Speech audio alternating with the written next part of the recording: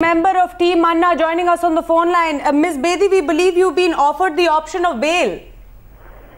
Hello? Yes, Ms. Bedi, if you can hear me, we believe you've been offered the option of bail.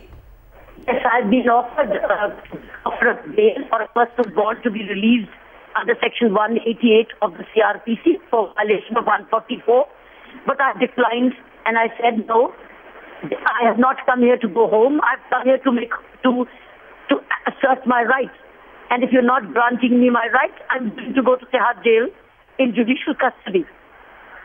Ms. Bedi, describe to us what has been happening since morning. We saw you courting arrest at Rajghat. You were very clear on being extremely unhappy in the manner in which Anna Hazare had been arrested. What happened after that? Well, I was taken along with in the whole bus, taken to custody under section for the violation of 144, as they said. Now the investigating officer has come to say if I could offer my personal bond to be released. I said, no, I will not offer any personal bond.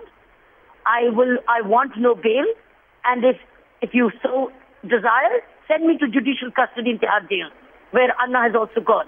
Because the country must clearly get a message, it's now or never. If India has to be corruption-free, it has to have an effective Jan Lokpal bill. Otherwise, it's all a hogwash. The Lokpal bill which the government of India is offering is a hogwash.